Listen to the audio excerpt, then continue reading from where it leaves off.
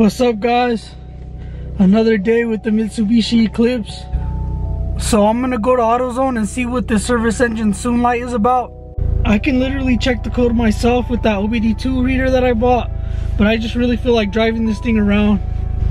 And since AutoZone checks codes for free, might as well. I also brought the title with me just in case, because I don't have any plates on the car or anything and I ain't trying to get pulled over. But yeah, guys, let's go.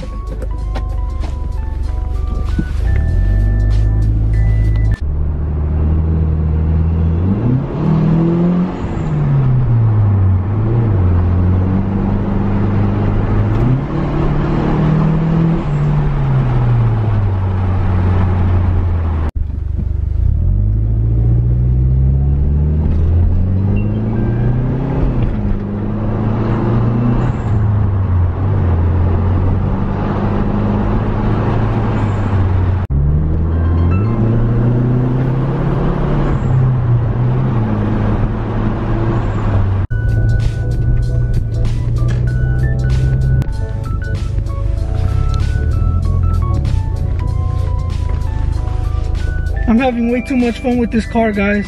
Like, I seriously don't know if I should sell it or not. The only thing that keeps me from wanting to keep this car is the fact that it's automatic and it's not standard. We'll see what happens. All I know is that it's starting to grow on me. But we're here at the AutoZone now, so let's check out those codes. So I just got the codes read, and apparently it's the fuel pressure solenoid that's malfunctioning. So I've been looking online for a while and I haven't been able to find that specific part. I don't know why. Maybe it's because they don't make Mitsubishi anymore. So this is the fuel pressure solenoid right here.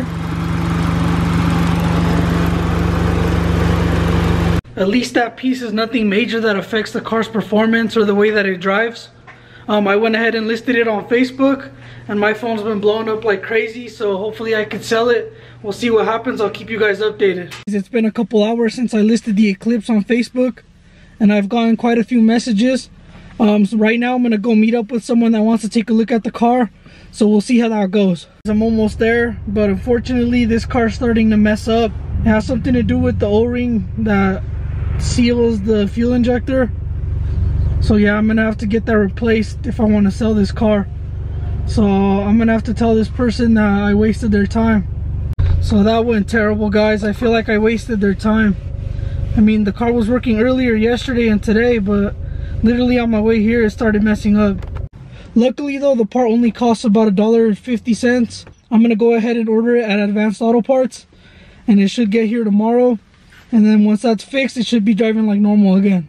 When I drive the car, it literally smells like pure gasoline because it's leaking out of that seal. So guys, I just got back from Advanced Auto Parts. I ordered the seals, one for each injector. And yeah, that's supposed to get here tomorrow at noon.